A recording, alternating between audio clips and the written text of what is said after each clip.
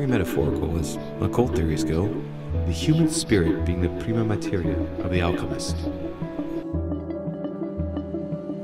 Worthy is the lamb that was slain to receive power and riches and wisdom and strength and honor and glory and blessing. But that which beareth thorns and briars is rejected, and is nigh unto cursing, whose end is to be burned.